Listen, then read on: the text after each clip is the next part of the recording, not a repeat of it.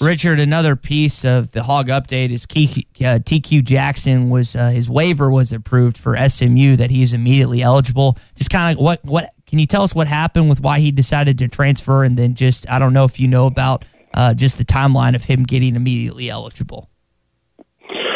I think some people were in his head about playing time, and it was kind of a weird deal. Initially Arkansas was definitely fighting to try to keep him, and then afterwards it just seemed like that he was determined to leave. So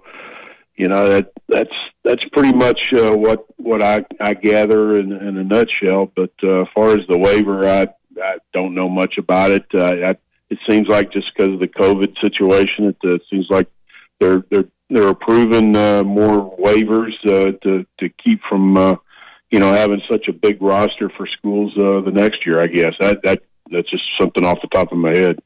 And if you have a question for Richard at any point this morning on a Recruiting Thursday, it's 877-377-6963. Richard, why I bring him up first is because I wonder, just from what you gathered from the different coaches on that staff, how much more time are they spending legitimately recruiting their own kids who are already on campus to stay at the university compared to previous years of the past? I don't think that they really have to do that. From what I understand and talking to, people, the kids, obviously sometimes kids will say all the right things, but if you talk to the right people, you really kind of know what they think, and they love this staff. I don't know if you really have to do much recruiting to keep them on board because of just some of the things that I've heard. I mean, I've heard the word awesome all the time. One parent saying that their kid can't stop talking about the staff. So whatever they're doing very well, and it just, I would assume it's just being genuine with them and letting them know that that they're going to make them the best football player they can, and love them at the same time. That's pretty much it from what I can gather. Week 5 of the high school football season scheduled for tomorrow night. Who has stood out to you so far? I know teams have been scrambling to find games, complete schedules. Last week had a rash of games canceled and moved.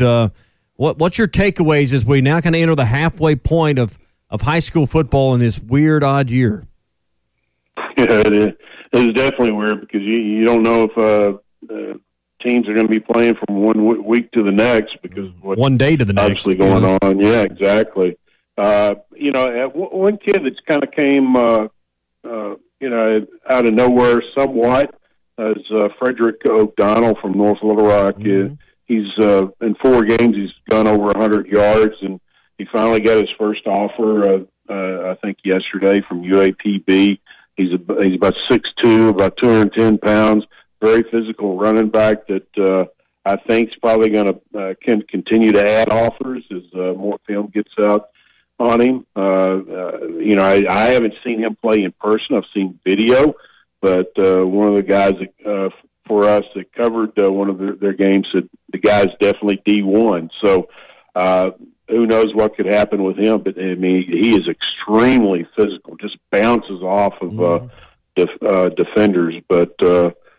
Man, I tweet out a lot of stats each week, and trying to remember some of the guys that have kind of stood out. Cam Turner from Blytheville has really been putting up some good numbers. He's kind of a quarterback / athlete that I think is getting some attention from schools. But trying to think of some other guys, but.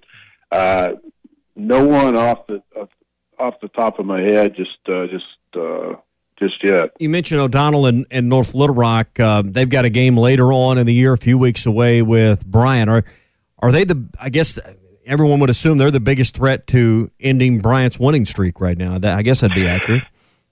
Yeah, and I wouldn't dismiss Bentonville. Well, that'd be in the playoffs, though. But in the regular season, it'd have to. Oh, regular season. Yeah. Regular season. I got you. Yeah. Yeah. Those are the 3 teams everybody's looking at. The 3 we've kind of mentioned here.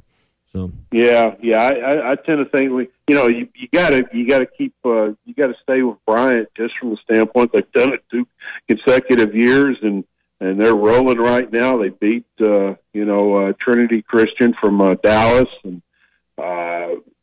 from what I understand it probably wouldn't have been close if it wasn't for turnovers.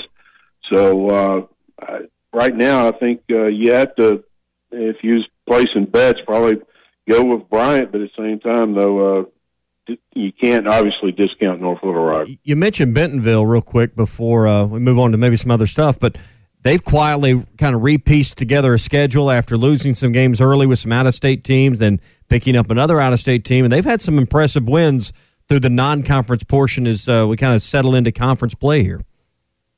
Yeah, they beat the defending state champs from Kansas, if I'm not mistaken. Mm-hmm.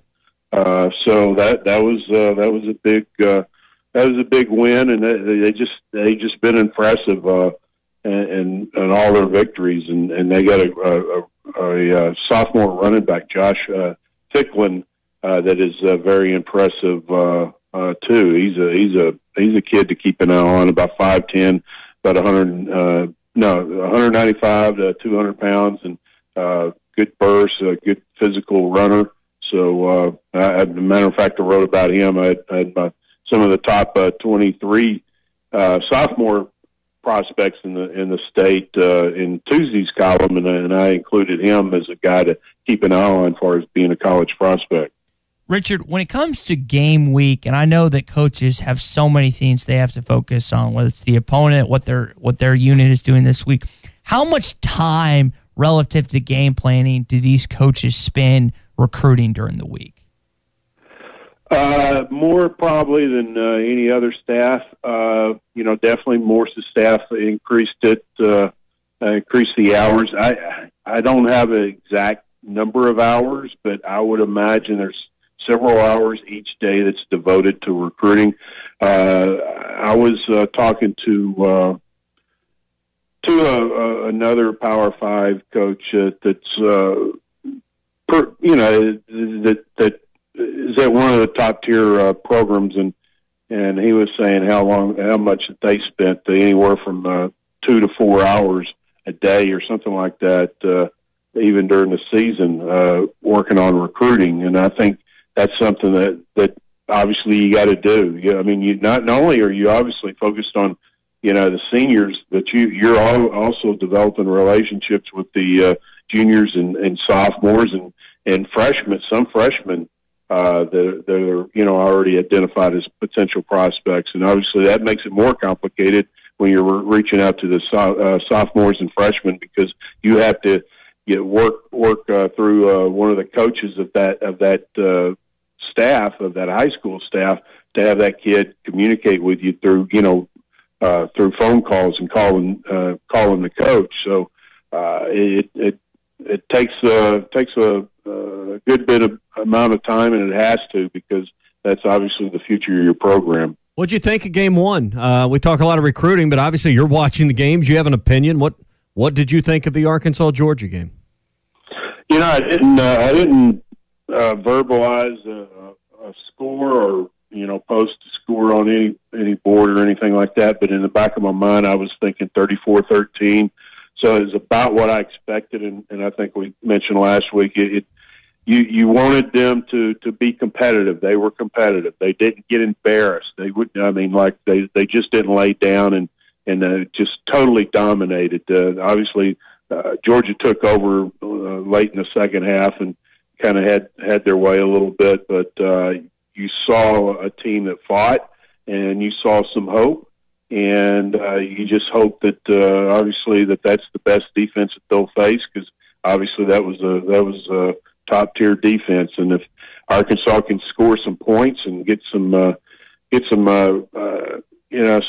for the defense to sit on the bench and get some rest, I think they can do some damage. I mean, obviously, I don't think that they're going to have a great season or anything like that, but I think they could, show themselves well.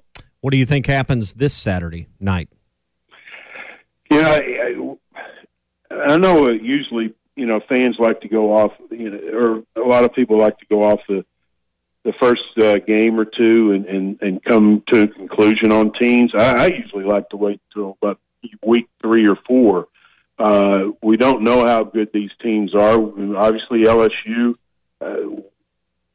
last year was one of the best teams in NCAA history, in my opinion. There was no way they were going to be as good as they were last year. And we don't know how good how good LSU is. We don't know how good Mississippi State is. But you will say that obviously what Mississippi State did on Saturday is pretty much a Mike Leach coached team. They're going to throw the ball a ton and put up big numbers.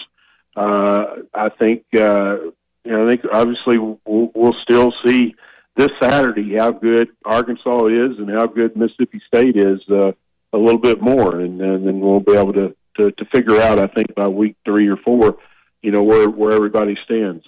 RD, before we let you go, do you want to toss out a prediction on the game Saturday night? I'll because it's on the road. Even though it's a reduced crowd and everything, and the confidence level that I'm sure that Mississippi State has right now, I think you got to go with them till Arkansas starts winning a few games. It's hard to pick them, but I'd probably go 35-27, Mississippi State. How about the second half? Let's better hope that that's after the fourth quarter. Life's too short to bet the under, Richard. Appreciate you always hopping on with us, man. All right, guys. Take Thanks, care. Richard.